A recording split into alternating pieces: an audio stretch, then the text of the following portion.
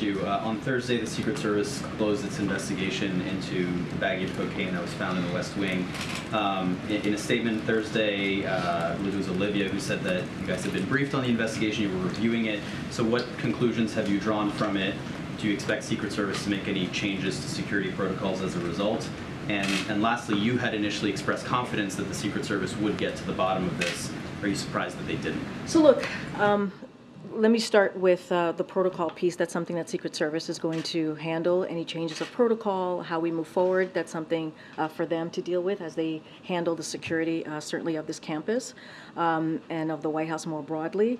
Look, we believe that the Secret Service did a thorough investigation. Certainly not going to opine on the investigation. Of course, we're going to have confidence that they're going to do their jobs and do everything that they can to get to the bottom of this. Of course, that is something that we have confidence. We will always have confidence in that.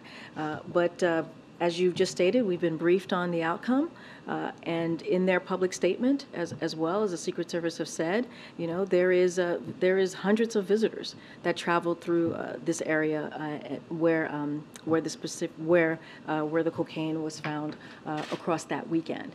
And so I'm going to leave it to them for any additional information, but certainly not going to opine on the process here. But we believe it was a thorough investigation.